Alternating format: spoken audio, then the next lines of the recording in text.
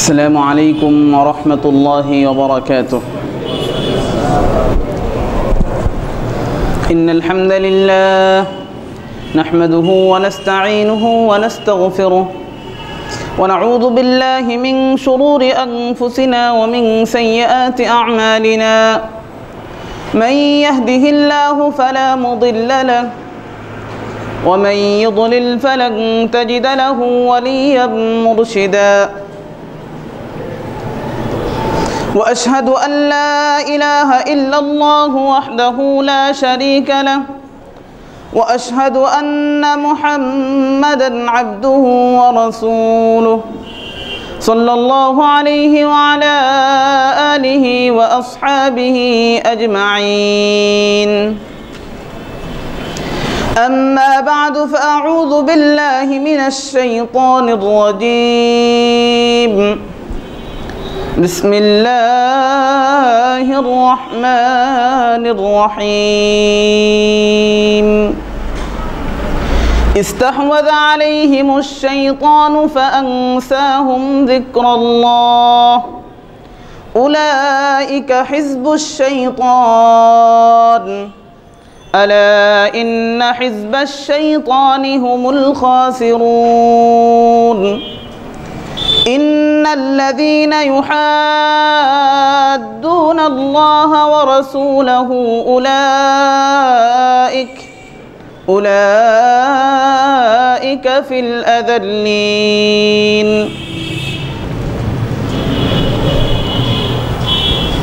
وعن ابن عمر رضي الله عنه قال: ذكر النبي صلى الله عليه وسلم الفتن فأكثر في ذكرها حتى يصير الناس إلى فسطاطين: فسطاط إيمان لا نفاق فيه وفسطاط نفاق لا إيمان فيه، أو كما قال النبي عليه الصلاة والسلام: سبحانك لا علم لنا إلا ما علمتنا إنك أنت العليم الحكيم. اللهم أرنا الحق حقا وارزقنا اتباعه وأرنا الباطل باطلا وارزقنا اجتنابه. آمين. মুআজ্জাজ ও মুহতারাম হযরত মুরব্বিয়ান ইকরাম ও দূর দূরান্ত থেকে আগত ইসলাম প্রিয় তাওহীদ প্রিয় মুওয়াহহিদ মুসলিম ভাইরা, আল্লাহ সুবহানাহু ওয়া তাআলার মহান দরবারে অসংখ্য অগণিত শুকরিয়া জ্ঞাপন করছি, যিনি আমাদেরকে প্রতি জুমার ন্যায় আজকেও সালাতুল জুমা আদায় করার জন্য বাইতুল ফালাহ জামে মসজিদে আসার তৌফিক ইনায়েত করেছেন। এজন্য মহান রবের দরবারে শুকরিয়া জ্ঞাপন করছি, আলহামদুলিল্লাহ। সম্মানিত উপস্থিতি, আমরা সঙ্গত কারণে আমাদের ধারাবাহিক আলোচনা থেকে আজকে একটু সরে এসেছি। সময়ের দাবি অনুযায়ী কিছু কথা বলার জন্য। বর্তমান সময়ের ইসলামী গবেষক যারা এবং যারা ইসলামী চিন্তাবিদ রয়েছেন, যারা সমাজ নিয়ে ভাবেন এবং বিশেষ করে আশরাতুস সাআ তথা কিয়ামতের আলামত সম্পর্কে যারা খবর রাখেন এবং এ বিষয়ে চিন্তা ফিকির করেন, এমন উলামা ইকরামদের থেকে যে অভিমতটা ব্যক্ত হচ্ছে তা হলো যে মুসলিম উম্মাহ এমনই একটা সময় এখন অতিবাহিত করছে, যেমন সময় বা এই সময় বা এরকম সময় ইতিপূর্বে মুসলিম উম্মার উপর দিয়ে আর অতিক্রান্ত হয়নি। অত্যন্ত কঠিন পরিস্থিতির ভিতর দিয়ে মুসলিম উম্মাহ অতিবাহিত হচ্ছে এবং এই পরিস্থিতি এভাবে গুলাটে হতে থাকবে আরও বেশি। ওনাদের বক্তব্য হলো আল্লাহ নবী সাল্লাল্লাহু আলাইহি ওয়াসাল্লাম আল্লাহর পক্ষ থেকে যে সকল আশরাতুস সাআহ বর্ণনা করেছেন, কিয়ামতের যে সকল আলামত বর্ণনা করেছেন, এর 90 ভাগের উপরে বাস্তবায়িত হয়ে গেছে। তাহলে আমরা সংক্ষেপে যে সিদ্ধান্তে আসতে পারি তা হলো যে পৃথিবী এখন কিয়ামতের যে বড় বড় আলামতগুলোর কথা আল্লাহ নবী সাল্লাল্লাহু আলাইহি ওয়াসাল্লাম হাদিসে উল্লেখ করেছেন, সে সকল আলামতের অপেক্ষায় রয়েছে, যা আজ অথবা কাল, অর্থাৎ যার সময় বেশি বাকি নেই। আপনারা দেখেছেন, আপনারা নিজেরা হাদিসগুলো পড়েছেন যে আল্লাহ নবী সাল্লাল্লাহু আলাইহি ওয়াসাল্লাম খলিফাতুল্লাহ মাহদির আগমনের ব্যাপারে, যে তিনি কোন সময় পৃথিবীতে আসবেন, যেই সময়টা জুলুম দ্বারা গোটা পৃথিবী ভরা থাকবে, ব্যক্তি জানবে না যে সে কোন কারণে অপরজন ব্যক্তিকে হত্যা করছে, এবং যাকে হত্যা করা হচ্ছে সেও জানবে না যে তাকে কোন কারণে হত্যা করা হচ্ছে। এমন কঠিন পরিস্থিতি আমরা লক্ষ্য করছি যে আমাদের কাছে প্রায় চলে এসছে। শুধু তাই নয়, আপনারা যদি লক্ষ্য করেন এই দিকটাই, যে আল্লাহ নবী সাল্লাল্লাহু আলাইহি ওয়াসাল্লাম যেভাবে বলেছেন ঠিক সেভাবে সবকিছু বাস্তবায়িত হচ্ছে। আল্লাহ নবী সাল্লাল্লাহু আলাইহি ওয়াসাল্লাম হাদিসের ভিতর বলছেন যে একটা সময় আসবে, অর্থাৎ যে হাদিসটা আবু দাউদের বর্ণিত হাদিস, হাদিস নাম্বার 4242, আব্দুল্লাহ ইবনে ওমর রাদিয়াল্লাহু আনহু থেকে বর্ণিত হাদিস। এই হাদিসের ভিতর আব্দুল্লাহ ইবনে ওমর রাদিয়াল্লাহু আনহু তিনি বলছেন যে কুন্না কুউদান ইনদা রাসূলিল্লাহি সাল্লাল্লাহু আলাইহি ওয়াসাল্লাম, আমরা আল্লাহর নবী সাল্লাল্লাহু আলাইহি ওয়াসাল্লামের কাছে বসা ছিলাম। ফাযাকারাল ফিতান, তো আল্লাহর নবী সাল্লাল্লাহু আলাইহি ওয়াসাল্লাম আমরা যখন তার কাছে বসা রয়েছি এই অবস্থায় তিনি ফিতনার ব্যাপারে আলোচনা করছেন, অর্থাৎ কিয়ামত পূর্ব যে ফিতনাগুলো আসবে, কিয়ামতের আলামত হিসেবে আল্লাহর নবী যেগুলো উল্লেখ করেছেন, এই ফিতনাগুলো আসবে, এই ফিতনা সম্পর্কে, এই জাতীয় ফিতান সম্পর্কে রাসূল আলোচনা করছেন। তো আব্দুল্লাহ ইবনে ওমর রাদিয়াল্লাহু আনহু বলছেন যে ফাআকসারা ফি যিকরিহা, আল্লাহর নবী অনেক আলোচনা করলেন, অর্থাৎ সব আলোচনা সংরক্ষণ করা কি হয়নি, সম্ভব হয়নি। কেউ হয়তো এই অংশ সংরক্ষণ করেছে, তো অপরজন অপর অংশ সংরক্ষণ করেছে। তো উনি যে হাদিস বলছেন যে আল্লাহ নবী সাল্লাল্লাহু আলাইহি ওয়াসাল্লাম একটা পর্যায়ে যেয়ে বললেন যে ইসবিহুর রাজুল ফিহা মুমিনা, এমন একটা কঠিন পরিস্থিতি আসবে, ইসবিহুর রাজুল ফিহা মুমিনা ওয়া ইউমসি কাফিরান, যে সময় ব্যক্তি হয়তো ইসবিহুর রাজুল মুমিনা, মুমিন অবস্থায় সে সকালটা অতিবাহিত করছে, কিন্তু ওয়া ইউমসি কাফিরান, বিকালে সে কাফের হয়ে যাবে, বিকালে সে কাফের হয়ে যাবে। এই হাদিসে শুধু এতটুকু বলা হয়েছে, এর অপরটা বিপরীতটা যেটা অন্য হাদিসে আসছে যে বিকালে মুমিন তো সকালে কাফের, এটা সেই হাদিস নয়, এটা ভিন্ন হাদিস। এরপরে আল্লাহর নবী বলছেন হাত্তা ইয়াসিরান নাসু ইলা ফুসতাতাইন, একটা পর্যায়ে যে মানুষেরা দুইটা দলে বিভক্ত হয়ে যাবে, দুইটা তাঁবুতে, দুইটা শিবিরে তারা বিভক্ত হয়ে যাবে। কয়টা তাঁবুতে? দুইটা শিবিরে তারা বিভক্ত হয়ে যাবে, দুইটা তাঁবুতে তারা বিভক্ত হয়ে যাবে। শিবির মানে এখানে কোনো দল বোঝানো হচ্ছে না, এখানে তাঁবু বোঝানো হচ্ছে। তো বিষয়টা হলো যে আল্লাহ নবী বলছেন ফুসতাত, কি বলছেন? ফুসতাত এর দ্বিবচন শব্দ হচ্ছে ফুসতাতাইন। দুইটা তাঁবুতে তারা বিভক্ত হবে, দুইটা শিবিরে তারা বিভক্ত হবে। একটা হবে ফুসতাতু ঈমানিন লা নিফাকা ফি, একটা হবে ঈমানের তাঁবু। ফুসতাতু ঈমানিন, একটা হবে ঈমানের তাঁবু, লা নিফাকা ফিহি, যাতে সামান্য পরিমাণ নিফাক থাকবে না, সামান্য পরিমাণও কি থাকবে না? নিফাক থাকবে না। আর ওয়াফুসতাতু নিফাকিন, আর একটা হবে নিফাকের তাবু, লা ঈমান ফীহি, যার ভিতর সামান্য ঈমান থাকবে না। তাহলে মানুষ কয়টা দলে বিভক্ত হয়ে যাবে? দুইটা দলে বিভক্ত হবে। দুইটা দলে ফিতনার সময় মানুষ বিভক্ত হয়ে যাবে। একটা ঈমানের তাবুতে থাকবে, ঈমানের তাবু হবে, আর একটা হবে নিফাকের তাবু। বুঝে আসছে বিষয়টা?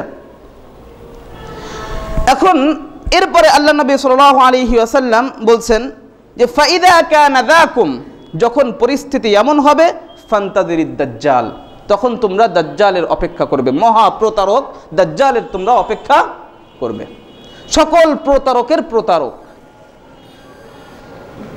দাজ্জালের অপেক্ষায় থাকবে তোমরা তখন। মিন ইয়াউমি ইজ আও মিন গাদ, ওই দিন বা এর পরের দিন, অর্থাৎ এরপরে দাজ্জালের আগমনটা আর বেশি কি থাকবে না, বেশি সময় বাকি থাকবে না। আমরা গভীরভাবে লক্ষ্য করছি যে বর্তমান সময়ে আমার এই কথাগুলো কোনো নির্দিষ্ট ভূখণ্ডের সঙ্গে সম্পৃক্ত নয়, গোটা মুসলিম উম্মার অবস্থাকে সামনে রেখে আমার কথাগুলো, কেবলই মাত্র একটা ভূখণ্ডকে সামনে রেখে কথা বলছি, বিষয়টা এমন নয়। আমরা গভীরভাবে লক্ষ্য করছি যে মুসলিম উম্মাহ এখন দুইটা তাবুতে বিভক্ত হয়ে যাচ্ছে, দুইটা তাবুতে বিভক্ত হয়ে যাচ্ছে। একদিকে আমরা দেখতে পাচ্ছি যে লোকেরা দলে দলে আলহামদুলিল্লাহ সুম্মা আলহামদুলিল্লাহ, দলে দলে লোকেরা ঈমানের তাবুতে প্রবেশ করছে। যারা ঈমান চিনত না, আপনারাও লক্ষ্য করেছেন যে কোনো নির্দিষ্ট একটা দলের, একটা সংগঠনের ভিতর তারা অন্তর্ভুক্ত রয়েছে, শুধুমাত্র ঈমানের পক্ষে একটা স্ট্যাটাস দেওয়ার কারণে, ঈমানের পক্ষে একটা কথা বলার কারণে, তাও এমন বিষয়ে কথা বলার কারণে যে বিষয়গুলো সর্বজন স্বীকৃত এবং যেখানে যে বিষয়ের সঙ্গে তথাকথিত রাজনীতির কোনো সম্পর্ক নাই, তথাকথিত এ জাতীয় পেটনীতির কোনো সম্পর্ক নাই, এমন বিষয়ে পোস্ট দিয়েছে, কিন্তু তার পোস্টের থেকে ইসলামের গন্ধ আসছে, এর কারণে তাকে দল থেকে স্থায়ীভাবে বহিষ্কার করা হচ্ছে। আমি এতে একটু আশ্চর্য হইনি যে একটা স্ট্যাটাস দেওয়ার কারণে কোনো একটা নির্ধারিত দলের থেকে বের করে দেওয়া হচ্ছে। আমি একটু আশ্চর্য হইনি, বরং আশ্চর্য তো আমি তখন হই যে এতগুলো ইসলামী চিন্তা চেতনা নিজের মাঝে লালন করার পরেও এমন একটা সংগঠনের অংশ হয় কি করে সে। বুঝতে পেরেছেন বিষয়টা? আমি মনে হয় বুঝাতে পারিনি আপনাদেরকে যে এতগুলো চিন্তা চেতনা যারা বের হয়ে আসছে, এখন তাদের পোস্টগুলো আপনারা পড়ে দেখেন যে আলহামদুলিল্লাহ নিজেদের মাঝে তাদের কতটা ঈমানী চেতনা রয়েছে। আল্লাহ তাআলা ভাইদেরকে সাহায্য করেন, আল্লাহ তাআলা গায়েবীভাবে তাদেরকে অটল রাখেন, বাতিলের সকল ষড়যন্ত্র থেকে আল্লাহ তাআলা তাদেরকে হেফাজত করেন, এবং তাদের যে ঈমানের পথে যে তারা ফিরে এসছে, তাওহীদের পথে তারা ফিরে এসছে, শিরিক বর্জন করে, এরপরে কুফর বর্জন করে তারা যে তাওহীদের পথে ফিরে এসছে, আল্লাহ তাআলা এই তাওহীদের পথে তাওহীদের পতাকাবাহী হিসেবে আল্লাহ তাআলা তাদেরকে কবুল করে নেন। এজন্য তাবু বিভক্ত হচ্ছে। কেউ এখানে আমরা আগে থেকে দেখছি যে সে ঈমানের তাবুতে রয়েছে, কিন্তু হঠাৎই আমরা দেখতে পাচ্ছি তার অবস্থান কুফরের ভিতর, হঠাৎই দেখতে পাচ্ছি তার অবস্থান কুফরের ভিতর। আবার কাউকে দেখছি যে সে কুফরের তাবুতে অবস্থান করছে, হঠাৎই সে সেখান থেকে ছিটকে বের হয়ে ঈমানের তাবুতে চলে আসছে। এখানে কাবিলিয়াত শর্ত না, কবুলিয়াত শর্ত। এখানে যোগ্যতা শর্ত নয়, বরং আল্লাহর কাছে গ্রহণযোগ্য হওয়া, এটা হলো শর্ত। আপনি আপনার যোগ্যতার ভিত্তিতে, আপনি আপনার কাবিলিয়তের ভিত্তিতে, আপনার যে যোগ্যতা আল্লাহ তাআলা দিয়েছেন, এই যোগ্যতার ভিত্তিতে আপনি ঈমানের তাবুতে থাকতে পারবেন না, বরং ঈমানের তাবুতে থাকার জন্য আল্লাহর পক্ষ থেকে কবুলিয়াত শর্ত, আল্লাহ আপনাকে কবুল করতে হবে। এজন্য আমরা এটাও লক্ষ্য করছি যে যারা এই বিষয়গুলো চিন্তা ভাবনা করছেন, গবেষণা করছেন, ওনারা এত বড় জ্ঞানী, এত বড় বিদ্বান ব্যক্তিরা, এরপরেও তারা নিজেদের ঈমান নিয়ে শঙ্কিত যে না জানি আমার অবস্থান কোন পক্ষে চলে যায়, না জানি আমার অবস্থান কোন পক্ষে চলে যায়। আর আমরা তো এক একজন আল্লামাতুল হামদানি হয়ে পড়েছি, নিজের ঈমান নিয়ে কখনো শঙ্কিত হই না। আরে ওমরের ঈমান থেকে কি আমার ঈমান বেশি হয়ে গেছে? যেই ওমর রাদিয়াল্লাহু আনহু, আল্লাহর নবী সাল্লাল্লাহু আলাইহি ওয়াসাল্লাম যখন বলছেন অমুক আবু বকর ফিল জান্নাহ, এভাবে জান্নাতের সুসংবাদ দিচ্ছেন, তার ভিতর দ্বিতীয় নম্বরে কার নাম বলেছিলেন? ওমর ইবনুল খাত্তাব ফিল জান্নাহ। সেই ওমর। হুযায়ফা রাদিয়াল্লাহু আনহা সিররুন নবী সাল্লাল্লাহু আলাইহি ওয়াসাল্লাম, যিনি আল্লাহর নবী সাল্লাল্লাহু আলাইহি ওয়াসাল্লামের গোপন ভেদ সম্পর্কে অবগত, হুযায়ফা রাদিয়াল্লাহু আনহুর কাছে গেছেন যে ভাই হুযায়ফা, আল্লাহর নবী তোমাকে নিষেধ করেছেন, তুমি হয়তো আমাকে মুনাফিকের লিস্টটা দেখাবে না, কারণ নবী তোমাকে নিষেধ করেছেন। অন্তত পক্ষে তুমি এতটুকু বলো যে ওই লিস্টের ভিতর আমি ওমরের নামটা আছে কিনা, ওই লিস্টের ভিতর আমি ওমরের নামটা আছে কিনা। এতটা তারা নিজের ঈমানের ব্যাপারে শঙ্কিত থাকতেন। এজন্য নিজের যোগ্যতার উপর যে না আমি তো হিদায়াত পেয়ে গেছি, আমি তো এখন ঈমানের তাবুতে রয়েছি, না, সব সময় নিজের ঈমান নিয়ে শঙ্কিত থাকতে হবে। অত্যন্ত কঠিন পরিস্থিতি, বুঝতে পারছেন না কি পরিস্থিতি হবে সামনে। যারা মুরব্বীরা, আপনাদেরকে শুধু একটু স্মরণ করায় দেওয়ার জন্য এবং আমার কথাকে সাপোর্ট করার জন্য বলছি যে আপনারা বিংশ শতাব্দীর বড় একটা অংশ আপনারা দেখেছেন। পুরা বিংশ শতাব্দী জুড়ে পৃথিবীতে কি পরিমাণ বিপর্যয় সৃষ্টি হয়েছে, কি পরিমাণ ফিতনা, কি পরিমাণ অরাজকতা পৃথিবীতে হয়েছে। আর এই একবিংশ শতাব্দীর শুরু হওয়ার পরে এই মাত্র 20টা বছর অতিক্রান্ত হতে না হতেই আপনি লক্ষ্য করেন যে গোটা বিংশ শতাব্দী জুড়ে যে পরিমাণ ফিতনা পৃথিবীতে আপতিত হয়েছে, তার থেকেও এই 20 বছরের ভিতর, একবিংশ শতাব্দীর এই 20 বছরের ভিতর তার থেকেও বেশি, কয়েক গুণ বেশি ফিতনায় মুসলিম উম্মাহ পড়েছে। বুঝতে পেরেছেন বিষয়টা? এবং এই একবিংশ শতাব্দীর বাকি দিনগুলো প্রত্যেকটা দিন এমন হবে যে আগের দিনটাই মুসলিমদের জন্য ভালো মনে হবে, আগের দিনটাই মুসলিম উম্মার জন্য ভালো মনে হবে, যেই দিনটা আসবে সেই দিনটা খারাপ মনে হবে। কাদের কারণে? এই পরিস্থিতি কারা তৈরি করবে? এই পরিস্থিতি যারা তৈরি করবে আল্লাহ তাদেরকে বলছেন হিজবুশ শাইতান। কারা? আল্লাহ তাদেরকে কি বলছেন? হিজবুশ শাইতান, শয়তানের দল। আল্লাহ বলছেন ইস্তাহওয়াযা আলাইহিমুশ শাইতান, সূরা আল মুজাদালা 28 নম্বর পারার একবারে প্রথম সূরা। ইস্তাহওয়াযা আলাইহিমুশ শাইতান ফাআনসাহুম যিকরাল্লাহ। শয়তান তাদের উপর চেপে বসেছে। শয়তান কি হয়েছে তাদের উপর? শয়তান তাদের উপর সওয়ার হয়েছে, শয়তান তাদের উপর চেপে বসেছে। ফাআনসাহুম যিকরাল্লাহ, এরপরে তাদেরকে আল্লাহর জিকির, আল্লাহর স্মরণ, আল্লাহর দ্বীন তাদেরকে ভুলিয়ে দিয়েছে। আল্লাহ বলেন উলাইকা হিজবুশ শাইতান, এরা হচ্ছে শয়তানের দল। আলা ইন্না হিজবাশ শাইতান হুমুল খাসিরুন। সাবধান, শুনে রাখো, শয়তানের দল এরা ক্ষতিগ্রস্ত হবে। আর শয়তানের দলের পরিচয় দিচ্ছেন আল্লাহ এর পরের আয়াতে, ইন্নাল্লাযীনা ইউহাদ্দুনাল্লাহা ওয়া রাসূলাহু। শয়তানের দল হলো তারা আল্লাযীনা ইউহাদ্দুনাল্লাহা ওয়া রাসূলাহু, যারা আল্লাহ এবং তার রাসূলের বিরুদ্ধে অবস্থান গ্রহণ করে, অর্থাৎ আল্লাহর দ্বীনের বিরুদ্ধে, যারা আল্লাহর দেওয়া শরীয়তের বিপক্ষে অবস্থান গ্রহণ করে, যারা কুরআনের বিপক্ষে, কুরআনের স্পষ্ট বিধানের বিপক্ষে, যারা নবীর সুন্নাহর বিপক্ষে অবস্থান গ্রহণ করে, এরাই হচ্ছে শয়তানের দল। কে বলছেন? বিরোধ করতে হলে কার সঙ্গে করবে? আল্লাহর সঙ্গে বোঝাপড়া করো। আমি ব্যাখ্যায় যাচ্ছি না, আমি ব্যাখ্যায় যাচ্ছি না, কেবলমাত্র অনুবাদ করছি, কেবলমাত্র অনুবাদ করছি। সুতরাং কোনো বিরোধ থাকলে আল্লাহর সঙ্গে যেয়ে করো, যদি তোমার সাহস থাকে।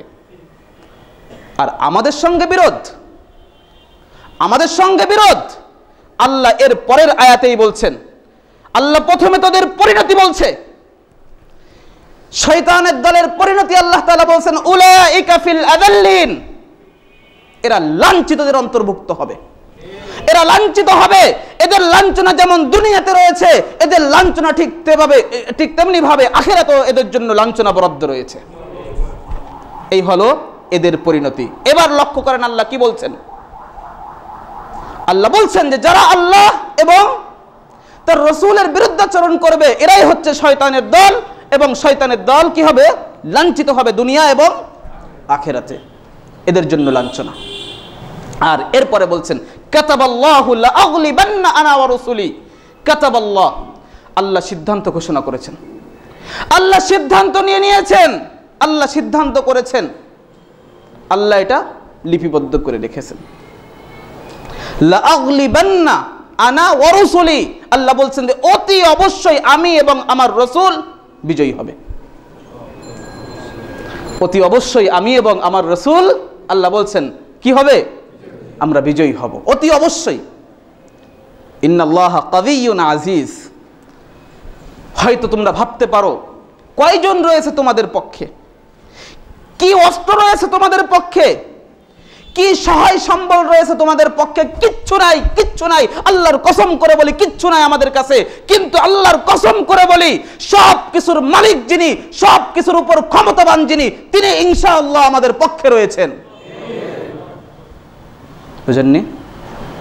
সুতরাং সেই সুপার পাওয়ারের সুপার পাওয়ার তিনি রয়েছেন যদি আমরা ঈমানদার হতে পারি।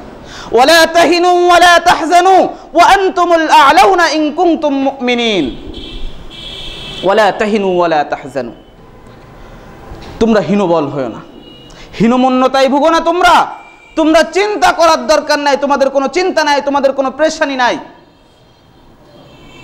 ওয়া আনতুমুল আ'লাউনা, তোমরাই বিজয়ী হবে, তোমরাই বিজয়ী হবে। শর্ত একটা, ইন কুনতুম মুমিনিন, যদি তোমরা মুমিন হয়ে যাও। যদি তোমরা মুমিন হতে পারো, যদি তোমরা ঈমানের তাবুতে অবস্থান করতে পারো, তাহলে বিজয় তোমাদের। আল্লাহ ঘোষণা দিয়ে রাখছে। এখন কি আমরা হীনমন্যতায় ভুগবো? হ্যাঁ, আমরা হীনমন্যতায় ভুগবো? ওদের ক্ষমতা দেখে গোটা বিশ্বকে সামনে রেখে কথা বলছি, নির্দিষ্ট ভূখণ্ডের ব্যাপারে কথা বলছি না, গোটা পৃথিবীর পরিস্থিতির উপর কথা বলছি আমি। লক্ষ্য করেন, গোটা পৃথিবীতে মুসলিমদের অবস্থার উপর আমি আলোকপাত করছি এবং সেই দৃষ্টিতেই আমি কথা বলছি। এজন্য আপনাকে সিদ্ধান্ত গ্রহণ করতে হবে। কথাগুলো বারবার বলছি কারণ এটাই এখন কথা, এর বাহিরে কোনো কথা নাই। এটাই এখন কথা যে আমাকে ঈমানের তাবুতে অবস্থান করতে হবে। ঈমানের তাবুত থেকে যদি আমি বের হয়ে যাই তাহলে আমার অবস্থান জাহান্নামে, আমি তাহলে শয়তানের দলের অন্তর্ভুক্ত হয়ে যাব। আসতেছি সেখানে আলোচনায়। তো আমরা লক্ষ্য করেছি, যতগুলো বিষয় লক্ষ্য করেছি তার ভিতর এটাও আমরা লক্ষ্য করছি যে বাতিল, ওই যে বলেছিলাম সেই পূর্বের বাতিল ঠিক যেভাবে হকের বিরোধিতা করেছে, আজকের বাতিলগুলো ঠিক একই পন্থায় বিরোধিতা করার চেষ্টা করছে। আমরা আপনাদের কাছে একটা বিষয় উল্লেখ করেছি আগে জুমাতে, হয়তো কয়েকটা জুমা আগে আমরা এই বিষয়টা আলোচনা করেছি যে মক্কার মুশরিকরা যখন আল্লাহ নবী সাল্লাল্লাহু আলাইহি ওয়াসাল্লামকে প্রতিহত করতে পারল না, কোনোভাবেই তাকে তাওহীদের দাওয়াত থেকে এবং শিরকের নিন্দা থেকে বিরত রাখতে পারল না, এই অবস্থায় একটা প্রস্তাব নিয়ে আসছিল। কি প্রস্তাব? যে আসো কয়েকদিন, কিছুদিন বা এক বছর আমরা তোমার যে মাবুদ রয়েছে সেই মাবুদের পূজা করব, আর তুমি কিছুদিন এসে বা তোমার লোকজন কিছুদিন এসে আমাদের মাবুদের পূজা করবা। এভাবে কি হবে? কুফর এবং শিরকের একটা সহ অবস্থান গড়ে উঠবে। অনেক কথা আমরা সেই আলোচনায় বলেছিলাম, এজন্য সেদিকে আমরা যাচ্ছি না। আল্লাহ নবী সাল্লাল্লাহু আলাইহি ওয়াসাল্লাম এই প্রস্তাব কি করেননি? গ্রহণ করেননি, বরং সম্বোধন করেছেন কুল ইয়া আইয়ুহাল কাফিরুন, হে নবী আপনি বলেন হে কাফেরের দল, হে অস্বীকারীর দল, হে কাফের সম্প্রদায়, হে অবিশ্বাসী সম্প্রদায়। এভাবে সম্বোধন করা হয়েছে এবং বলা হয়েছে যে যদি ঈমান গ্রহণ করতে না চাস তাহলে ঈমান গ্রহণ করতে না চাইলে তাহলে তোদেরটা তোদের জন্য, কিন্তু কোনো অবস্থায় আমরা তোদেরটা গ্রহণ করব না, এবং আমাদের দাওয়াত থেকে আমরা কখনোই কি হব না, পিছপা হব না। এই গেল ওই প্রস্তাব। এভাবে চলছে, আবারও তারা ক্ষিপ্ত হয়ে গেল, কারণ দেখছে দিন দিন তাওহীদের পক্ষে লোক বেশি হচ্ছে, তাওহীদের পক্ষে লোক বেশি হচ্ছে এবং তাওহীদের পক্ষ আস্তে আস্তে ভারী হচ্ছে। এই অবস্থায় ওরা আবারও পরামর্শে বসলো। এবার পরামর্শে বসছে এবং সিদ্ধান্ত হয়েছে, চলো যে তাকে সাপোর্ট দিচ্ছে তার চাচার কাছে আমরা যাই। কার কাছে? আবু তালেবের কাছে। আবু তালেবের ব্যাপারে স্পষ্ট ঘোষণা যে তিনি মৃত্যুবরণ করেছেন কুফরি অবস্থায়, কাফের অবস্থায় তিনি মৃত্যুবরণ করেছেন। এটাই আহলুস সুন্নাহ ওয়াল জামাতের সকলের অভিমত যে তিনি কাফের অবস্থায় কি করেছেন, ইন্তেকাল করেছেন। এই জন্য আল্লাহ নবী সাল্লাল্লাহু আলাইহি ওয়াসাল্লামও তার জন্য দোয়া করতে পারবেন না, তার মাগফিরাতের জন্য দোয়া করা কি নাই, জায়েজ নেই। বুঝে আসছে বিষয়টা? তো যদি এমন ব্যক্তি যিনি ঘোষণা করেছেন ওয়াল্লাহি লা ইয়াসিলু ইলাইকা বিজামইহিম হাত্তা ওয়াসাদা বিতুরাবি দাফিনা, মুহাম্মদ আল্লাহি লা ইয়াসিলু ইলাইকা বিজামইহিম, ওরা ওদের সমস্ত শক্তি নিয়ে তোমার পর্যন্ত ততক্ষণ পৌঁছাতে পারবে না যতক্ষণ না ওরা আমাকে হত্যা করে মাটির সঙ্গে দাফন করে দিবে। হাত্তা ওয়াসাদা বিতুরাবি দাফিনা, যতক্ষণ না আমাকে মাটির সঙ্গে দাফন করে দিবে অতক্ষণ পর্যন্ত তোমার কোনো ক্ষতি করতে ওরা পারবে না। এভাবে ঘোষণা দিয়েছেন, অথচ সে ঈমান আনেনি। তো ওরা চিন্তা করলো যে এবার আমরা আবু তালেবের কাছে যাব। সুন্দর প্রস্তাব নিয়ে আসছে। কি প্রস্তাব? ওদের দৃষ্টিতে আবু তালেবের কাছেও এটা ভালো লেগেছে। প্রস্তাবটা হলো যে ঠিক আছে, মুহাম্মদ আমাদেরটা যদি আমল করতে না চাই, ঠিক আছে, তারটার উপর সে থাক, তারটার উপর সে থাক, শুধু এতটুক বিষয়ে একটু আমাদের সঙ্গে কম্প্রোমাইজ করুক, তা হলো যে সে আমাদের এ সমস্ত দেবদেবীদের নিন্দা করবে না। সে এক আল্লাহর কথা বলুক, এক আল্লাহর কথা বলুক, কিন্তু এর বিপরীতে আমাদের যে সমস্ত দেবদেবীদের পূজা করছি আমরা, এর বিরোধিতা সে করবে না। এতটুকু কম্প্রোমাইজে আসুক। আবু তালেবের কাছে ভালো মনে হয়েছে। যখন আসছে ভাতিজা নবী মুহাম্মদুর রাসূলুল্লাহ সাল্লাল্লাহু আলাইহি ওয়াসাল্লাম, তিনি বললেন যে মক্কার কুরাইশরা এসেছিল, ওরা সুন্দর প্রস্তাব নিয়ে আসছে, আমার কাছে খুব ভালো লেগেছে। কি? আল্লাহ নবী জিজ্ঞাসা করলেন যে কি সে প্রস্তাব চাচা? যে প্রস্তাবটা হলো, সেই প্রস্তাব রাসূলের কাছে পেশ করা হলো যে তুমি তোমার তাওহীদের দাওয়াত দাও, তবে ওদের মাবুদের, ওদের এ সকল বাতিল দেবদেবীদের কি করবে না, তোমরা নিন্দা করবে না। এদের বিরুদ্ধে এদের কোনো ক্ষমতা নেই, এরা কিছু করতে পারে না। এদের নাকের উপর যদি একটা মাছি বসে, মাছি বসে যদি সেখানে নাকের উপর পায়খানা করে দেয়, সেটাও তাড়ানোর ক্ষমতা রাখে না। তো এই নিন্দা, এই বিরুদ্ধাচরণ তোমরা করবে না। ওদের সামনে যে ভোগ দেওয়া হয়, যে খাবার দেওয়া হয়, ওই খাবারটার ভরে যদি কুত্তা এসে পেশাব করে, তাহলে সেই কুত্তাটাকে খেদানোরও কি রাখে না, ক্ষমতা রাখে না। এতই দুর্বল। দাউফা তালিব ওয়াল মাতলুব,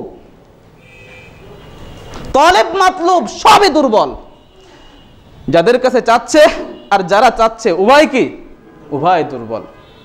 আরে যার কাছে চাওয়া হচ্ছে, যে চাচ্ছে সে নাই বুঝলাম দুর্বল, কিন্তু যার কাছে চাওয়া হচ্ছে সে যদি দুর্বল হয় তাহলে দেবে কি করে? কিন্তু আমরা যার কাছে চাই তিনি কি দুর্বল? তার উপর সবল আর কেউ আছে?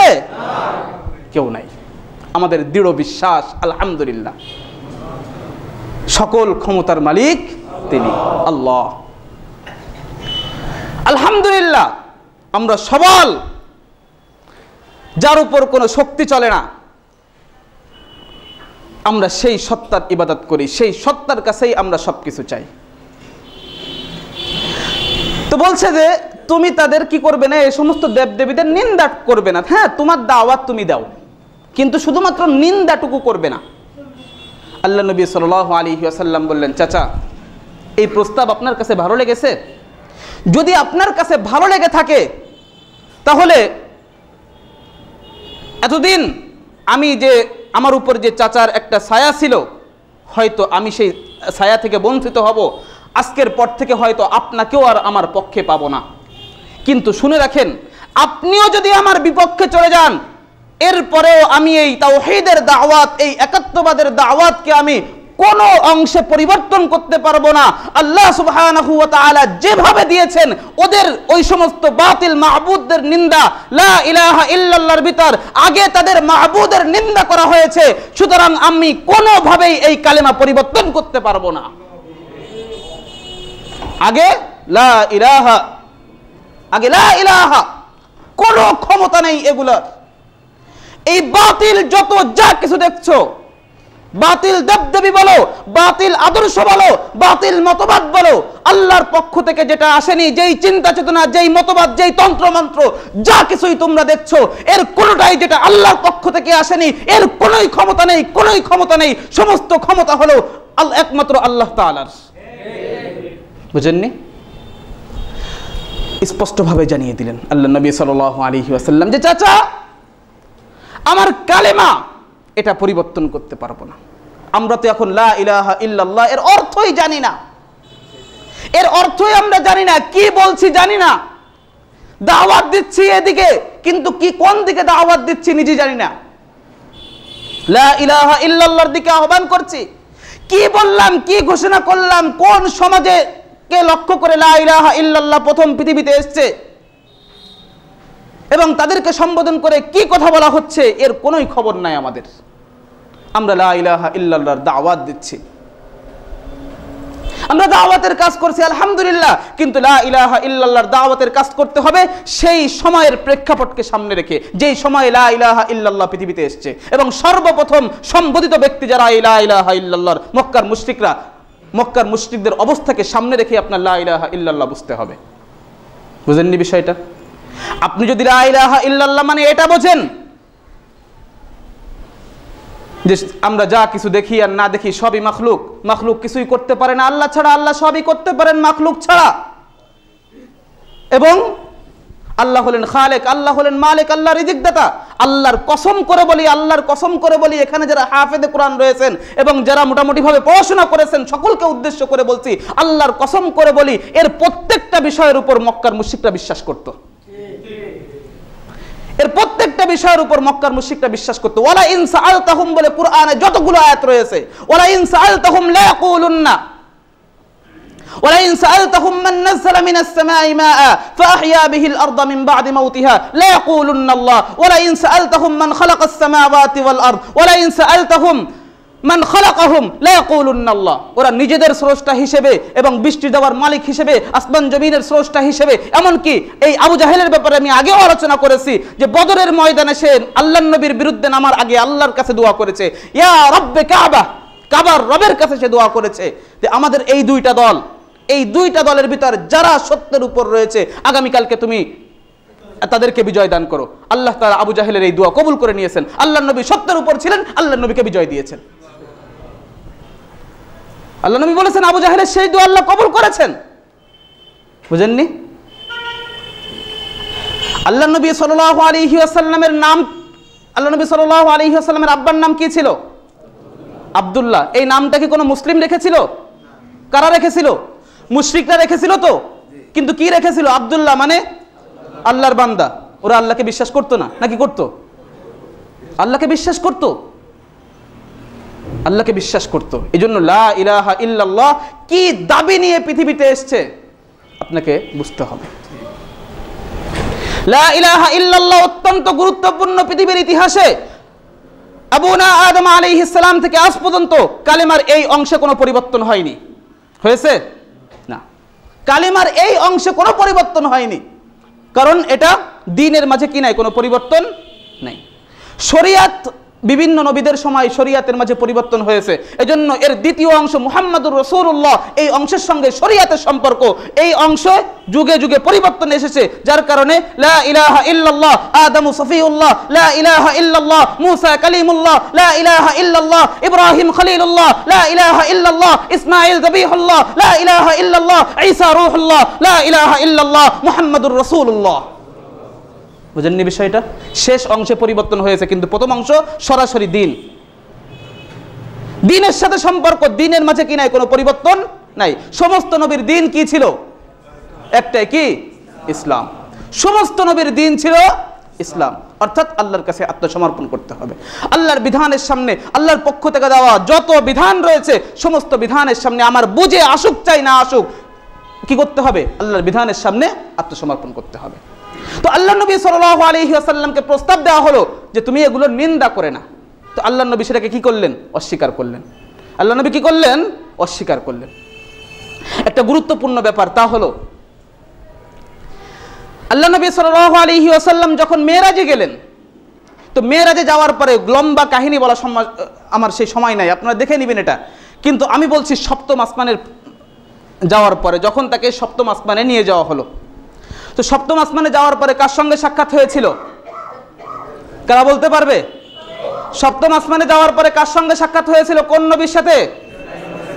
ইব্রাহিম আলাইহিস সালামের সঙ্গে সাক্ষাৎ হয়েছিল। কার সঙ্গে? ইব্রাহিম আলাইহিস সালামের সঙ্গে সাক্ষাৎ হয়েছিল। প্রথমে যখন আসমানের দরজায় নক করা হয়েছে, কে? ওমান মাক, কিলা মান ওয়ামান মাক, কে এবং তোমার সাথে কে? জিবরিল আর আমার সঙ্গে মুহাম্মদ সাল্লাল্লাহু আলাইহি ওয়াসাল্লাম। তাকে নিয়ে আসার জন্য বলা হয়েছে? হ্যাঁ, তাকে নিয়ে আসার জন্য বলা হয়েছে। এবার দরজা খোলা হয়েছে। এবার কি করা হয়েছে? পীর সাহেবদের কারামতি বর্ণনা করা হয়। পীর সাহেব কি করে? কোনো প্রকার অনুমতি ছাড়াই চোখ বুঝেই আরশ কুরসি সব ভ্রমণ করে চলে আসে। আর রসুল যাওয়ার জন্য রসুলের কি লাগতেছে? অনুমতি লাগতেছে। যাই হোক, সেদিকে গেলাম না। তো ইব্রাহিম আলাইহিস সালাম এর সামনে যখন যাওয়া হচ্ছে, জিবরাইল তখন আল্লাহর নবীকে পরিচয় করা দিচ্ছেন, আবুকা ইব্রাহিম আলাইহিস সালাম, আপনার পিতা ইব্রাহিম আলাইহিস সালাম। আপনার পিতা ইব্রাহিম আলাইহিস সালাম। কোন পিতা? আল্লাহর কোরআনে যেখানে ঘোষণা হয়েছে মিল্লাতা আবিকুম ইব্রাহিম, তোমাদের জাতির পিতা কে? মুসলিম জাতির পিতা কে? ইব্রাহিম আলাইহিস সালাম। এবার সেই পিতার সঙ্গে সাক্ষাৎ হচ্ছে, আর জিবরাইল কি করে দিচ্ছে? পরিচয় করায় দিচ্ছে, আবুকা ইব্রাহিম আলাইহিস সালাম, তোমার পিতা, আপনার পিতা ইব্রাহিম আলাইহিস সালাম। এবার ইব্রাহিম আলাইহিস সালাম তখন স্বাগত জানাচ্ছেন, মারহাবান বিইবনি সালেহ ওয়া নবিয়্যি সালেহ। আল্লাহর নবী সাল্লাল্লাহু আলাইহি ওয়াসাল্লামকে ইবনুন বলছেন, খলিল ইব্রাহিম আলাইহিস সালাম। ইবনুন মানে সন্তান, ছেলে।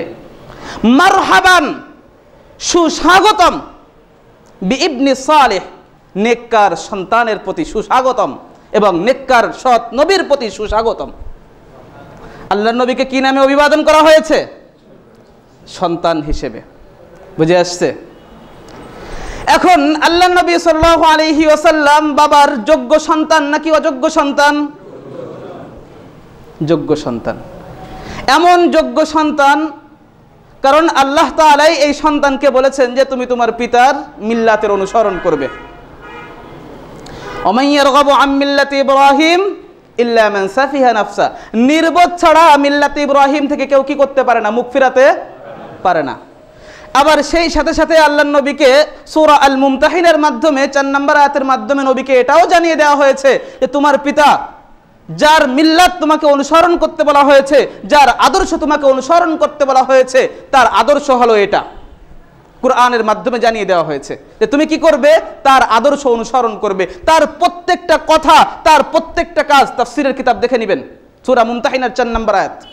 তার প্রত্যেকটা কথা, তার প্রত্যেকটা কাজ, এগুলো তোমরা কি করবে? অনুসরণ করবে। প্রত্যেকটার ভিতর তোমাদের জন্য কি রয়েছে?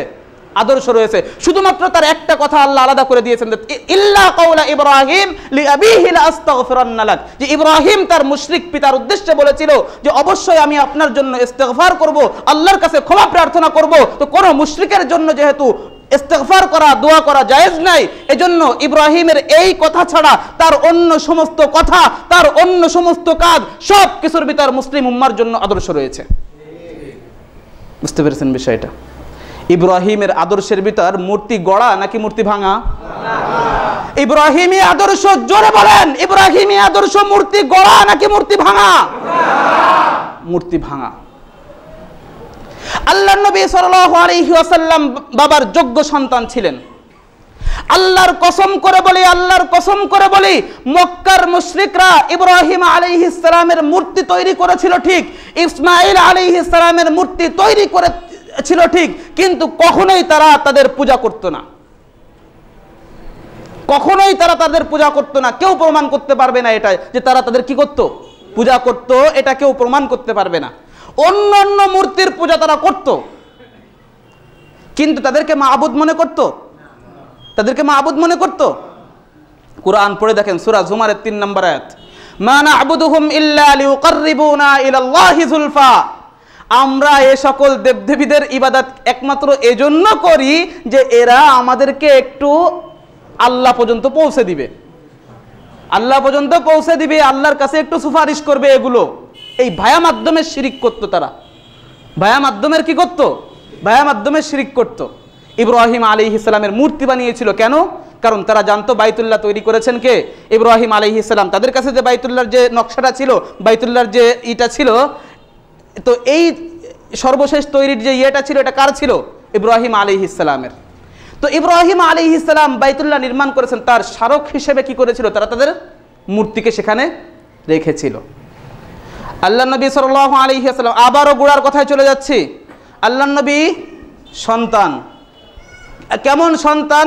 বাবাই বলেছেন ইবনু সালেহ, কি নেককার সন্তান।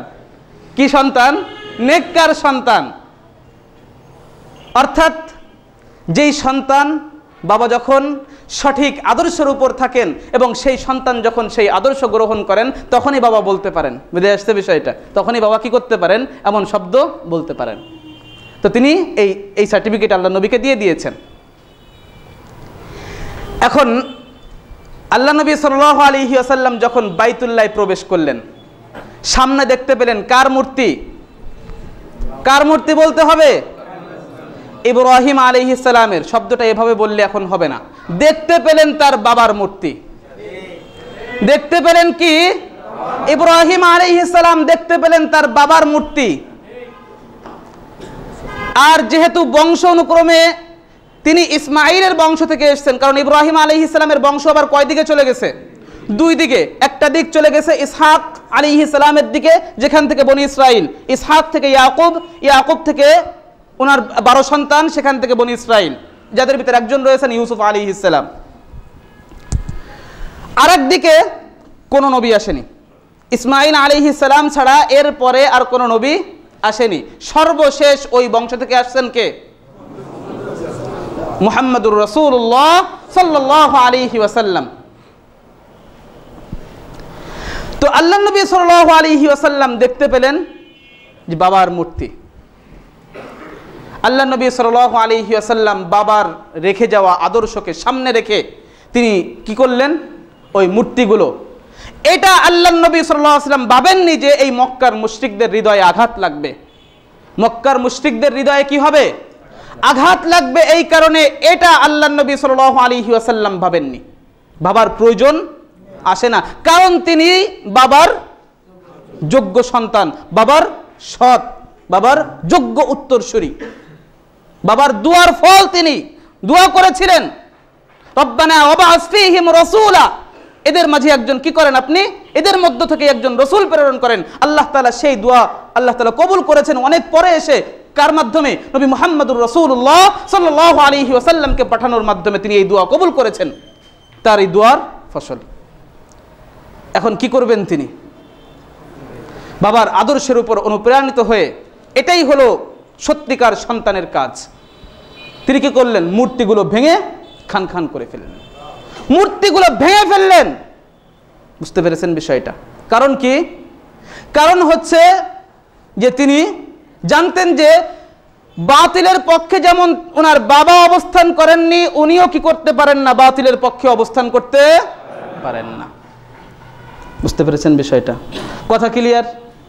এখন লক্ষ্য করেন, আজকে যখন তাওহীদের পক্ষে উলামায়ে কেরাম অবস্থান করছেন, উলামায়ে কেরাম যখন মূর্তির বিপক্ষে কথা বলছেন, দেখেন আমি সেই সাথে সাথে আমি সমাজে সব মূর্তি, গোটা পৃথিবীতে যত মূর্তি বানানো হয়েছে সমস্ত মূর্তির বিপক্ষে কথা বলছি, সমস্ত মূর্তির বিপক্ষে আমি কথা বলছি। একটা মূর্তি নয়, সেটা যার মূর্তি হোক। এবং আল্লাহর কসম করে বলছি, আল্লাহর কসম করে বলছি, গোটা পৃথিবীতে যদি কোনো কুলাঙ্গার নবী মুহাম্মদুর রাসূলুল্লাহ সাল্লাল্লাহু আলাইহি ওয়াসাল্লামের মূর্তি বানায়, তাহলে পৃথিবীতে কেউ কথা না বলুক, ইনশাআল্লাহ সুম্মা ইনশাআল্লাহ ওই মূর্তির বিপক্ষে আমি ইনশাআল্লাহ কথা বলে যাব। শুধু তাই নয়, শুধু তাই নয়, আমার বাবা এখানে উপস্থিত রয়েছেন, আমার বাবা এখানে উপস্থিত রয়েছেন, আমি তার উপস্থিতিতেই বলছি যে গোটা পৃথিবীতে বর্তমানে আলহামদুলিল্লাহ সুম্মা আলহামদুলিল্লাহ আমার বাবার হাতে গড়া হয়তো হাজারের উপরে হাফেজ রয়েছে, আর যারা তার কাছে পড়েছে এই ছাত্রের সংখ্যা আরো অনেক বেশি। আমি বাবার উপস্থিতিতে বলছি যে এই হাফেজ ছাত্ররা মিলে যদি মনে করে যে আমাদের উস্তাদকে সংরক্ষণ করে রাখার জন্য উস্তাদের একটা মূর্তি তৈরি করি, উস্তাদের একটা ভাস্কর্য তৈরি করি, কখনোই তার পূজা করব না, কখনোই সেখানে পূজার কোনো উদ্দেশ্য হবে না, সেখানে না কখনো ফুল দেওয়া হবে। আল্লাহর কসম করে বলি, আল্লাহর কসম করে বলি, আমি সন্তান হিসেবে সর্বপ্রথম আমি এই মূর্তির বিপক্ষে এবং সর্বপ্রথম আঘাত ওই মূর্তির উপর আমি আনবো ইনশাআল্লাহ। বুঝতে পেরেছেন বিষয়টা? কারণ এটা যার হোক না কেন, ইসলাম এটাকে কি করে না, সমর্থন করে না। ইসলাম এটাকে সমর্থন করে না, আর এটার বিপক্ষে অবস্থান নেওয়ার জন্য আল্লাহ তাআলা আমাদেরকে আদেশ দিয়েছেন। এটার বিপক্ষে, এটার নিন্দা করার জন্য, এটার সব কিছু খুলাসা করার জন্য, এর গুমরাহি মানুষের সামনে খুলে খুলে বর্ণনা করার জন্য আল্লাহ আমাদেরকে আদেশ দিয়েছেন। সুতরাং আজ তোমরা যারা আমাদের বিপক্ষে অবস্থান গ্রহণ করছো, উপরের দোহাই দিয়ে, উপরের চাপের দোহাই দিয়ে তোমরা তোমাদের চাপ নিয়ে থাকো, কিন্তু আল্লাহর কসম করে বলি, আল্লাহর কসম করে বলি, তুমি যে চাপের ভয় করছো আমি তার থেকেও উপরের চাপের ভয় করছি। আমি সেই রবের ভয় করার কারণে আমি এই মূর্তির বিপক্ষে অবস্থান গ্রহণ করছি, যার উপর কোনো ক্ষমতাশীল নাই। তিনি এমন দিনে সকল ক্ষমতার মালিক হবেন যেই দিন কারোর ক্ষমতা কোনো কাজে আসবে না, যেই দিন কোনো দলের কোনো ক্ষমতা থাকবে না, সেদিন না কোনো আওয়ামী লীগ থাকবে, সেদিন না কোনো বিএনপি থাকবে, সেদিন না কোনো জামাত থাকবে, সেদিন না কোনো ইসলামী আন্দোলন থাকবে, সেদিন না পৃথিবীর অন্য কোনো দল থাকবে, সেদিন একমাত্র ক্ষমতা থাকবে আল্লাহ সুবহানাহু ওয়া তাআলা। এবং তিনি ঘোষণা করবেন লিমানিল মুলকুল ইয়াউম, আজকের রাজত্ব কার, কিন্তু কারোর এই জবাব দেওয়ার ক্ষমতা থাকবে না যে একমাত্র আল্লাহর, এই জবাবটুকু দেওয়ার ক্ষমতা সেদিন কারোর থাকবে না। সেদিন একচ্ছত্র মালিক, একচ্ছত্র ক্ষমতার মালিক আল্লাহ হবেন। সেদিন এই মূর্তির বিপক্ষে অবস্থান নেওয়ার কারণে আমরা আশা করি যে আল্লাহ তাআলা আমাদেরকে পুরস্কারে পুরস্কৃত করবেন। হতে পারে, হতে পারে আজকে এই মূর্তির বিপক্ষে অবস্থান নেওয়ার কারণে আমার জেল হবে, হতে পারে আমার ফাঁসি হবে, হতে পারে আমাকে হত্যা করা হবে, হতে পারে আমাকে বন্দী করা হবে, কিন্তু আল্লাহর কসম করে বলি, আল্লাহর কসম করে বলি, এটা শেষ দিন নয়, এটা শেষ দিন নয়। আমরা মালিক ইয়াউমিদ্দিন, ইয়াউমুদ্দিনের উপর আমরা বিশ্বাস করি, এবং সেই দিন সবাইকে, যে মূর্তির পক্ষে, যে মূর্তির বিপক্ষে, সবাইকেই আল্লাহর কাছে যেতে হবে, এবং সেদিন আল্লাহ হিসাব গ্রহণ করবেন। এবং সেদিন যারা মূর্তির বিপক্ষে অবস্থান গ্রহণ করেছে এবং এজন্য তারা জীবন দিয়েছে, আল্লাহ তাআলা তাদেরকে ইনশাআল্লাহ সুম্মা ইনশাআল্লাহ আল্লাহ তাদেরকে পুরস্কৃত করবেন এবং তাদেরকে লাঞ্ছনা এবং জাহান্নামের ভিতর নিক্ষিপ্ত করবেন। এই বিশ্বাস আমাদের দৃঢ়ভাবে রয়েছে, এই বিশ্বাস আমাদের দৃঢ়ভাবে রয়েছে। এই বিশ্বাস প্রতিষ্ঠার জন্য, এই বিশ্বাস আমাদের পর্যন্ত পৌঁছানোর জন্য নবী মুহাম্মদুর রাসূলুল্লাহ সাল্লাল্লাহু আলাইহি ওয়াসাল্লাম বিভিন্ন জায়গায় রক্ত জড়িয়েছেন, ওদের ময়দানে নিজের দান মোবারক শহীদ করেছেন। সুতরাং নবীর রেখে যাওয়া এই সুন্নাতকে, নবীর রেখে যাওয়া এই আদর্শকে কোনো অবস্থায় হক্কানি উলামায়ে কিরাম পরিত্যাগ করতে পারে না।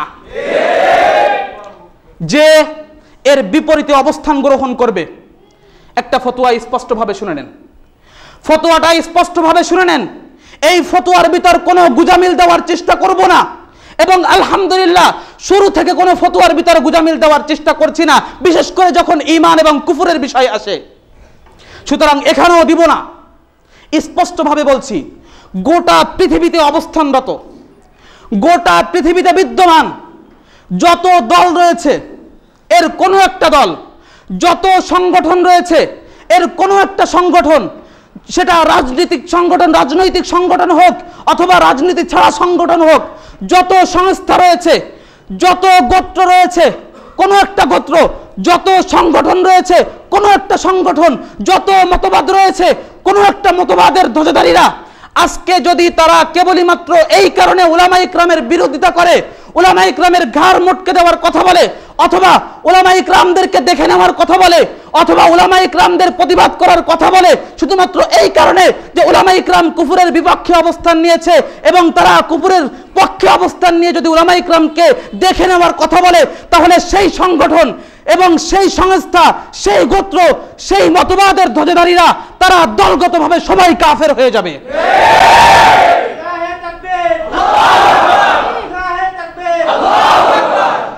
স্পষ্ট কথা আমাদের, দলগতভাবে তারা কি হবে? কাফের হয়ে যাবে। এর ভিতর ব্যক্তিগতভাবে কেউ মুমিন হলে হতে পারে, কেউ বলতে পারে যে আমি এর সঙ্গে একমত নই। এবার তুমি সামনে আসো, যে এমন কথা বলবা যে আমি এই কুফরের সঙ্গে একমত নই, আমি এর সঙ্গে একমত নই, এমন কথা কে বলবে? তুমি সামনে আসো। এবার তোমার ব্যাপারে আমার কথা হলো যে এমন একটা কুফরি সংগঠন, এমন একটা কুফরের, সেটা পৃথিবীর যে কোনো প্রান্তে হতে পারে, পৃথিবীর যে কোনো প্রান্তে এমন একটা কুফরি সংগঠনের সদস্য তোমার জন্য হওয়া কোনো অবস্থায় জায়েজ নেই। ফতোয়া ক্লিয়ার? ফতোয়া ক্লিয়ার? আপনারা আমার দিয়ে প্রয়োজনে এই বক্তব্য কাটিং করে যে কোনোভাবেই হোক না কেন আপনারা এটা ছড়িয়ে দেন, আপনারা দায়িত্ব নেন। আমরা এটার অনুমতি দিয়ে রাখলাম। আমরা ফুরসান উদ্দিন, আমরা সরফরাজের দিন, আমরা দ্বীনের পাহারাদারি করতেছি, আমরা দ্বীনের ঘোড়সওয়ার। আমাদের দায়িত্ব দেওয়া হয়েছে মানুষের ঈমান এবং আকীদাকে সংরক্ষণের জন্য। মানুষ তার ঈমান এবং আকীদা সংরক্ষণ করতে পারবে কিভাবে, মানুষ নিজের ঈমান নিয়ে কবরে যেতে পারবে, এই দায়িত্ব আল্লাহর পক্ষ থেকে আমাদের উপর দেওয়া হয়েছে। আমরা একথাও শুনি যে যদি রাজনৈতিক আলোচনা করা হয় তাহলে তার প্রতিবাদ করবে অমুক দল, অমুক দলের অমুক দল। আমরা দেখেন ব্যক্তিগতভাবে, আমি কসম করে বলি, ব্যক্তিগতভাবে আওয়ামী লীগের সঙ্গে আমার কোনো নেই। এটাকে আমি মৌলিক সমস্যা মনে করি না। আমি বিএনপিকে মৌলিক সমস্যা মনে করি না, বা আপনি যত যা নাম বলেন এগুলোর সঙ্গে আমার মৌলিক কোনোই নাই। আমার মূল দ্বন্দ্ব হলো সিস্টেমের সঙ্গে, আমার মূল দ্বন্দ্ব হলো সিস্টেমের সঙ্গে। সুতরাং সিস্টেম পরিবর্তন করুন, সিস্টেম পরিবর্তনের জন্য কথা বলেন। শুধুমাত্র ক্ষমতার পালাবদল হবে আর এটা হবে, মুসলিমদের ভাগ্যের কোনোদিন পরিবর্তন হবে না যতক্ষণ না সিস্টেম পরিবর্তন হবে। সুতরাং আপনাকে এই সিস্টেম পরিবর্তন করতে হবে। বুঝতে পেরেছেন বিষয়টা? আমরা ক্ষমতার পালাবদল বহু দেখেছি, যদি কেউ আজকে মনে করেন যে এই আলোচনা রাজনৈতিক আলোচনা, তাহলে আপনি ভুল করবেন। আল্লাহর কসম করে বলি, তথাকথিত আপনারা যাকে রাজনীতি বোঝেন, আমরা সেটাকে রাজনীতি বুঝি না। আমরা রাজনীতি বুঝি একমাত্র কুরআনকে, আমরা রাজনীতি বুঝি একমাত্র নবীর সুন্নাহকে। কারণ রাজনীতি রাজা হাঁস যদি হয়ে থাকে হাঁসের রাজা, কারণ রাজার হাঁস নাই, হাঁসের রাজা। রাজমিস্ত্রি যদি হয়ে থাকে কি মিস্ত্রির রাজা নাকি রাজার মিস্ত্রি? রাজার মিস্ত্রি না, মিস্ত্রির রাজা। রাজা হাঁস মানে হাঁসের রাজা, রাজার হাঁস না। সুতরাং রাজনীতি মানে রাজার নীতি না, নীতির রাজা। সুতরাং ইসলাম যে নীতি দিয়েছে, এই নীতির উপর পৃথিবীতে কে আজ পর্যন্ত কোন নীতি দিতে পেরেছে? এর উপর কোন নীতি আছে? সামনে আসবে? কারোর সে ক্ষমতা আছে? সুতরাং যারা বিভিন্ন রাজনৈতিক দল করেন বা রাজনীতি ছাড়া অন্যান্য কোনো সংগঠন করেন, আপনাদের কাছে দুহাত ধরি, দুই পায়ে ধরি, আল্লাহর ওয়াস্তে আপনারা নিজেদের অবস্থান ক্লিয়ার করেন। তাবু কিন্তু দুইটার বাহিরে হবে না। একটা ঈমানের তাবু হবে আর একটা নিফাকের তাবু হবে। আপনি ঈমানের তাবুতে থাকবেন নাকি আপনি ওই নিফাকের তাবুতে চলে যাবেন, আপনার অবস্থান ক্লিয়ার করতে হবে। আপনার অবস্থান ক্লিয়ার করতে হবে। সেই সময় চলে এসেছে, সেই সময় এখন চলে এসেছে। সুতরাং আল্লাহর ওয়াস্তে নিজের ঈমানকে বরবাদ করেন না। আপনাদের পায়ে ধরি, যেভাবে বলতে বলেন সেভাবে বলি। আল্লাহর ওয়াস্তে আপনারা শুধু এই একটা ক্ষেত্র আপনারা ঈমান পরিত্যাগ করেন না, আল্লাহর কসম করে বলি, সেদিন আফসোস করবেন এবং হাত কামড়াবেন। ইয়াউমা ইয়াউদ্দু যালিমু আলা ইয়াদাইহি ইয়াকুল ইয়া লাইতানি ইত্তাখাযতু মা'আর রাসূলি সাবিলা। সেদিন তারা আফসোস করবে, আক্ষেপে নিজের আঙ্গুল কামড়াতে থাকবে আর বলবে, হায় যদি সেদিন রাসূলকে নিজের বন্ধুরূপে গ্রহণ করতাম, হায় যদি মুমিনদেরকে সেদিন বন্ধুরূপে গ্রহণ করতাম। ইয়া ওয়াইলাতা লাইতানি লাম আত্তাখিয ফুলানান খলিলা। হায় সেদিন যদি অমুককে বন্ধুরূপে গ্রহণ না করতাম। কারণ এসব কোনোই কাজে আসবে না। চোখ দুটো বন্ধ করে দেখেন, আরে এখন তো বোঝা একেবারেই সম্ভব। এই যে করোনার পরিস্থিতি, যেই তাণ্ডব গোটা পৃথিবী দেখেছে, কি অবস্থা! লাশ ফেলে রেখে মা পর্যন্ত চলে গেছে, লাশ ফেলে রেখে বাবা পর্যন্ত চলে গেছে, লাশ ফেলে রেখে সন্তানরা পর্যন্ত চলে গেছে, স্ত্রী পর্যন্ত চলে গেছে এই লাশ ফেলে রেখে। আমরা দেখেছি, আমরা শুনেছি যে সে বিভিন্ন ধরনের রাজনৈতিক নেতাদের সঙ্গে উঠা বসা করত, বা রাজনৈতিক বড় বড় পোস্ট তাদের ছিল, বড় বড় পোস্ট এবং রাজনীতির ক্ষেত্রে বড় বড় অবস্থান তাদের ছিল, কিন্তু সে সমস্ত নেতাকর্মীরাও তাদের সাহায্যের জন্য আসেনি, তাদেরকে দাফন করার জন্য আসেনি। আল্লাহর কসম করে বলছি আসেনি। সেদিন একমাত্র সহায় সম্বল ছিল সেই সমস্ত মোল্লারা, আজকে যাদেরকে মোল্লা বলে গালি দেওয়া হচ্ছে, আজকে যাদেরকে তাওহীদের পক্ষে অবস্থান গ্রহণের কারণে গালি দেওয়া হচ্ছে, একমাত্র সেদিন তোর সঙ্গে একমাত্র তারা ছিল, দাফন করার জন্য তারা ছিল একমাত্র। আজকে তুই কার বিপক্ষে অবস্থান গ্রহণ করছিস? দুনিয়ার বিচার হলো এটা, দুনিয়ার অবস্থা হলো এটা, যে সামান্য বিষয়, এরপরও কেউ তোর সাথে যায়নি, কেউ তোর শেষ কীর্তি করতে যায়নি। উলামা ইকরাম করেছে, উলামা ইকরাম করেছে। তারা সব কিছুর মায়া পরিত্যাগ করেছে। তাদের সন্তান ছিল, তাদের স্ত্রী পরিজন ছিল, তাদের মা বাবা ছিল, নিজেদের জানের মায়া তাদের ছিল, কিন্তু উলামা ইকরাম সব কিছুকে পিছে ফেলে দিয়ে একমাত্র তোদের কল্যাণের জন্য, একমাত্র তোদের ভালোর জন্য উলামা ইকরাম ছুটে গেছে। আজকে সেই উলামা ইকরামদের ব্যাপারে বলা হচ্ছে যে উলামা ইকরামদের গাল মোটকে দেওয়া হবে। কিসের জন্য? উলামা ইকরাম তাওহীদের পক্ষে অবস্থান গ্রহণ করেছে এজন্য। আল্লাহর কসম করে বলি, আল্লাহর কসম করে বলি, উলামা ইকরামের কিছুই করতে পারবি না, কিছুই করতে পারবি না। কারণ আলেমরা, উলামা ইকরাম যারা সত্যিকারের নবীর ওয়ারিস, সত্যিকারের যারা নবীর ওয়ারিস, সে সমস্ত নবীর ওয়ারিসদের দিলের তামান্না হলো সেই তামান্না যা নবী মুহাম্মদুর রাসূলুল্লাহ করেছেন, আকাঙ্ক্ষা করেছেন, তামান্না করেছেন। যারা সত্যিকার অর্থে নবীর ওয়ারিস, তাদের তামান্নাও ঠিক ওরকম। লা ওয়াদিতু আন উকতালা ফি সাবিলিল্লাহ সুম্মা উহিয়া সুম্মা উকতাল সুম্মা উহিয়া সুম্মা উকতাল। আল্লাহ নবী বলেছেন, আমার মন চাই যে আমি আল্লাহর রাস্তায় শহীদ হয়ে যাই, আল্লাহর রাস্তায় আমি নিহত হয়ে যাই, আবার আমাকে জীবিত করা হোক, আবার আমি শহীদ হয়ে যাই, আবারও আমাকে জীবিত করা হোক, আবার আমি শহীদ হয়ে যাই, আবার জীবিত করা হোক, আবার শহীদ হই, আবার জীবিত করা হোক, আবার আমি শহীদ হয়ে যাই। শেষ পর্যন্ত আল্লাহর নবী যেটা বলেছেন তা হলো আবার আমি শহীদ হই। বেঁচে থাকতে চাননি আল্লাহর নবী। বুঝেননি বিষয়টা? সুতরাং উলামা ইকরামদেরকে আপনারা যে পরিণতি দেখাতে চাচ্ছেন, সর্বোচ্চ যে পরিণতি আপনারা দেওয়ার ভয় দেখাতে পারেন, সেই পরিণতি সত্যিকার উলামা ইকরাম সেটা দিলের থেকে কামনা করে। উলামা ইকরামের দিলের তামান্না এটা, দিলের আকাঙ্ক্ষা এটা। তো উলামা ইকরামের দিলের আকাঙ্ক্ষা সর্বোচ্চ আপনারা কি করতে পারেন? সেই পর্যন্ত পৌঁছে দিতে পারেন। এবং উলামা ইকরাম এটা জানেন যে বাতিল তার স্বমহিমায় জাগ্রত হবে। শুধু এখন প্রয়োজন তাওহীদবাদীদেরকে নবী মুহাম্মদুর রাসূলুল্লাহর আদর্শ নিয়ে দাঁড়ানো। বাতিল তো দাঁড়িয়ে গেছে, বাতিল দাঁড়িয়ে গেছে। এখন আপনি কি নবী মুহাম্মদুর রাসূলুল্লাহর আদর্শ গ্রহণ করতে পেরেছেন কিনা? তার রেখে যাওয়া আদর্শ, সেই আদর্শ নিয়ে আপনি দাঁড়াতে পারেছেন কিনা, এটা আপনার দেখার বিষয়। আপনি লক্ষ্য করেন, যদি না পারেন তাহলে সেই স্থানটা আপনি পূরণ করেন। সেই শূন্যতা, রসুলের সিরা পড়েন, রসুলের জীবনী পড়েন, সেখান থেকে আদর্শ গ্রহণ করেন। বাইতুল ফালার ইমামের কোনো নিজস্ব কোনো আদর্শ নাই, বা অন্য কোনো আদর্শ নাই। বলবেন বাবুনগরীরও নিজস্ব কোনো আদর্শ নাই। আমাদের আদর্শ কে? নবী মুহাম্মদুর রাসূলুল্লাহ সাল্লাল্লাহু আলাইহি ওয়াসাল্লাম। আরে বাবুনগরী তো বাবুনগরী, এর থেকেও যদি বড় কোনো নেতা চলে আসে এবং সেও যদি ঈমানের বিপক্ষে অবস্থান গ্রহণ করে, আমাদেরকে তাকে মানে ইতিহাসের রাস্তা করে নিক্ষেপ করতে তাকে সামান্য সময় লাগবে না। যেই আসুক না কেন, কুফরের পক্ষে যার অবস্থান থাকবে, কোনো মুমিন কখনো তাকে সাপোর্ট করতে পারে না। যদি সাপোর্ট করে তাহলে সে ঈমানের গণ্ডি থেকে বের হয়ে যাবে। আপনি কোন গণ্ডিতে থাকতে চান?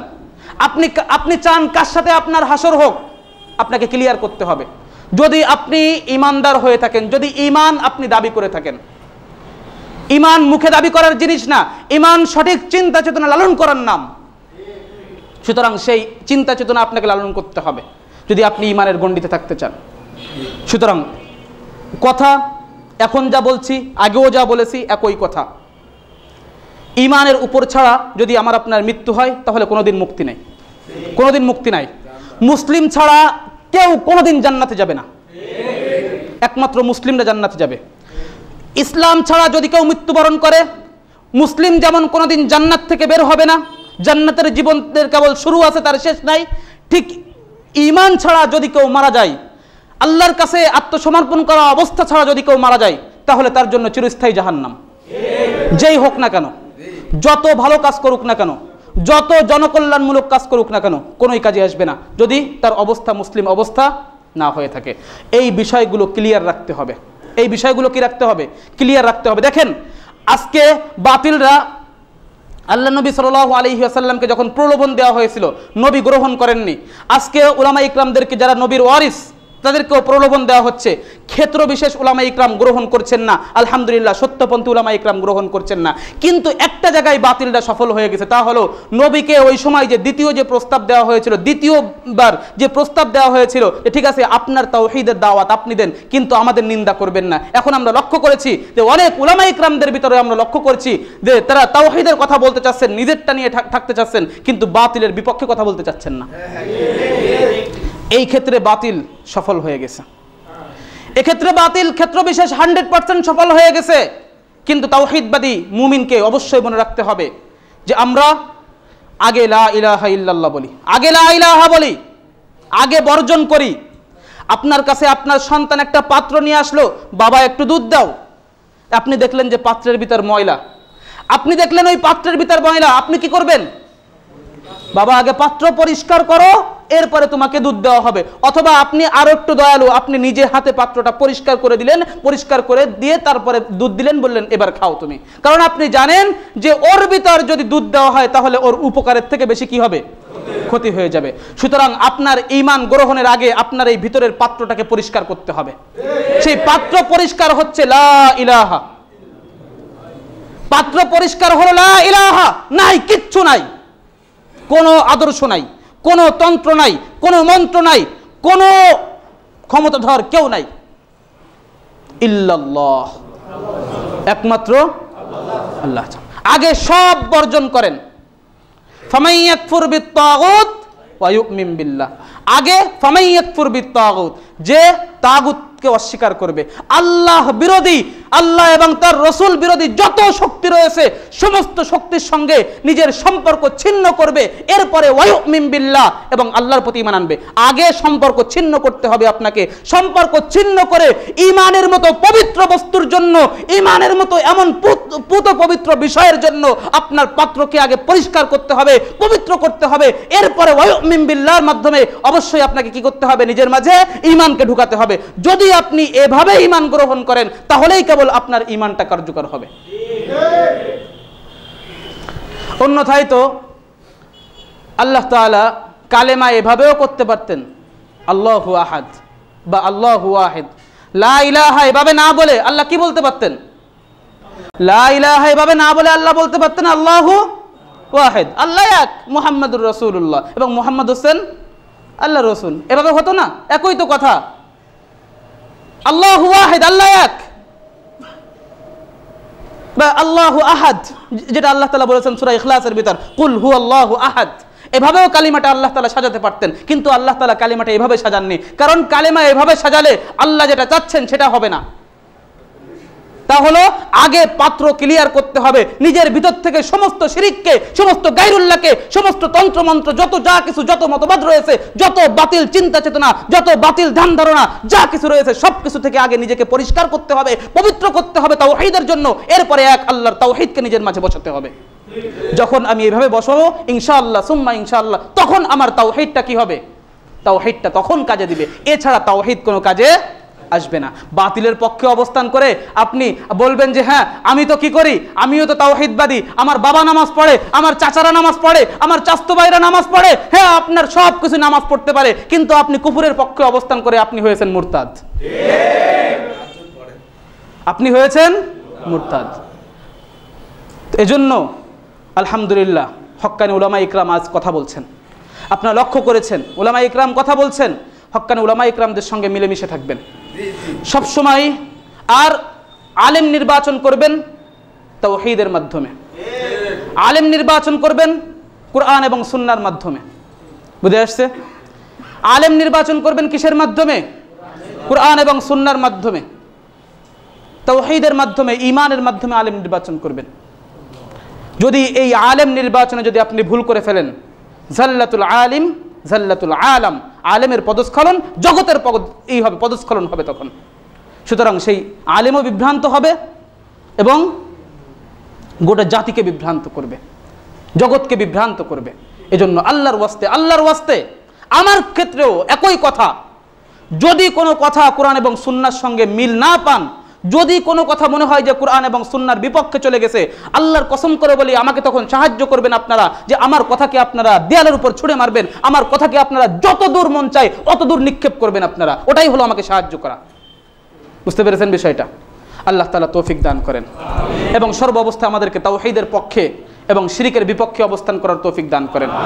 এবং সর্বশেষ আল্লাহ তাআলা এই পরিস্থিতিতে, জানি না আল্লাহ তাআলা কি হবে, আল্লাহ তাআলা গোটা পৃথিবীর পরিস্থিতি আল্লাহ তাআলা কি করবেন, আল্লাহ তাআলা সর্বশেষ আমাদেরকে ঈমানের তাবুতে থেকে মৃত্যুবরণ করার তৌফিক দান করেন। সুবহানাকাল্লাহুম্মা ওয়া বিহামদিকা আশহাদু আল্লা ইলাহা ইল্লা আনতা আস্তাগফিরুকা ওয়া আতুবু ইলাইক।